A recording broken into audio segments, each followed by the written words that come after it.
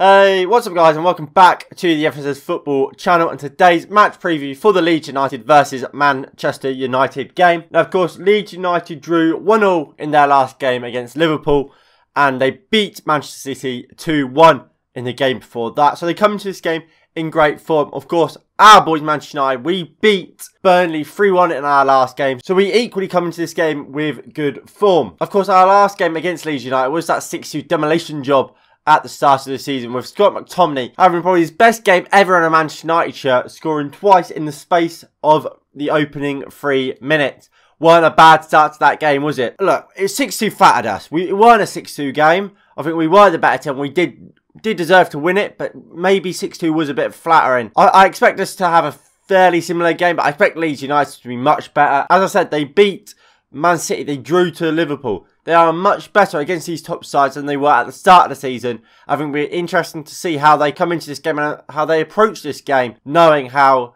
easily we dismantled them last time out. If we're looking at the team news, Leeds United look pretty okay.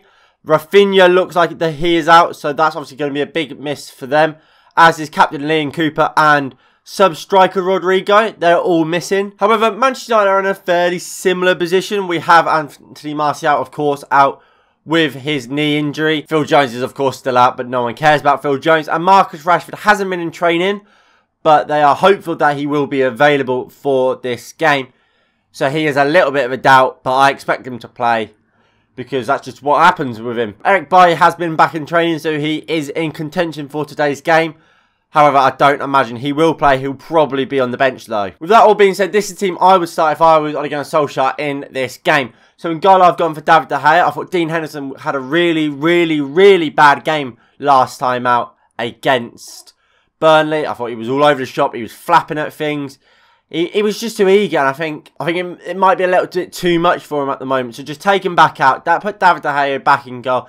For me, our best goalkeeper, for me, who should be our first choice goalkeeper, and just bring a bit more calm and composure to that back line. I'll then go for a back four of Wan-Bissaka, Axel Tuanzebe, Maguire, and Luke Shaw. Shaw and Wan-Bissaka, they're our best fullbacks. Play them. Maguire, captain, he always plays, so he has to play. And I'll go with Tuanzebe. I think, look, Lindelof probably still does have his back injury. He's going to play against Roma midweek, so there is no harm at all. It's just giving Tuanzebe the game, because I thought when he has played, he's played well. In the double pivot, I would then go for Matic and Paul Pogba.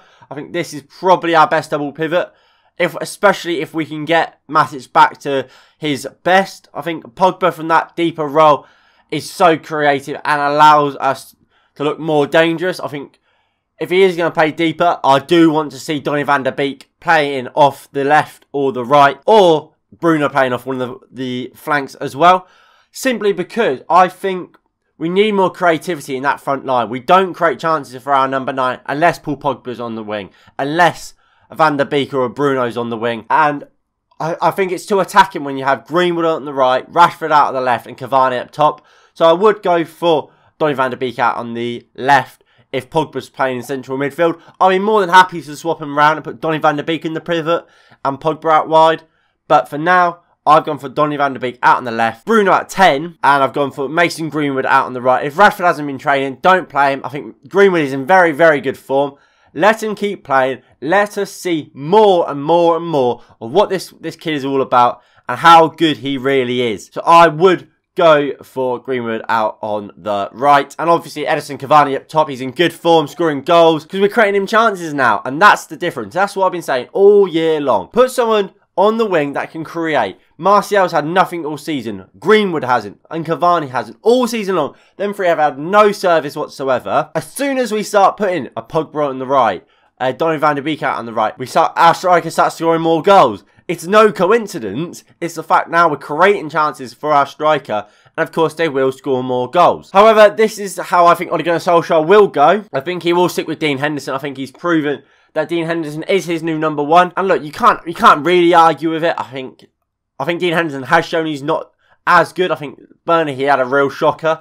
And just what I think is that at the start of the season, I think we all accepted De Gea's number 1 still. But if he makes a mistake or has a shocker, that's when Dean Henderson gets his chance to come in. De Gea hasn't had that shocker. Dean Henderson has had that shocker. So for me, David De Gea should be in back and goal, but I think he will go with Dean Henderson.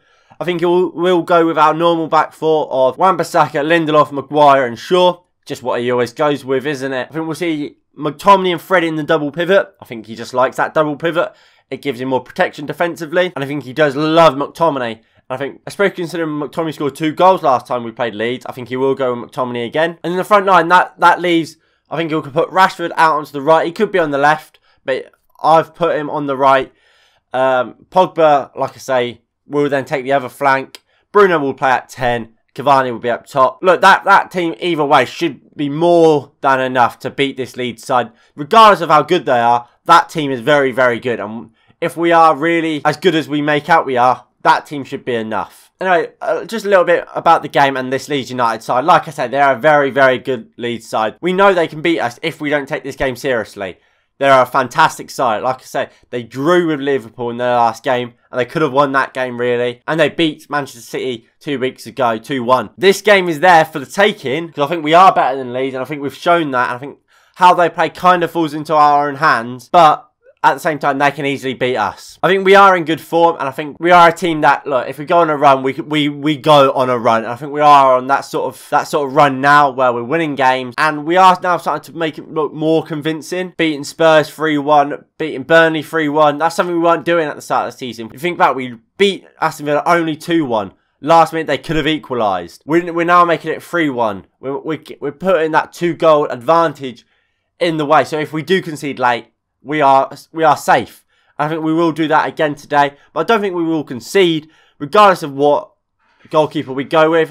Like I said, I would go with David De Gea, but if we go with Dean Henderson, I have equal doubt that we will concede, and I don't think that will be the case. I'm going for a 3-0 Manchester United win. Anyway, that's going to be it from me today. If you have enjoyed, please do hit that like button below. Subscribe if you are new and you haven't already. That would be greatly appreciated. The watch-along details are on my side. Get down below in the comments and let me know your predictions for this game. And of course, hashtag Glazers out. I'll see you in the next one in a bit. Peace.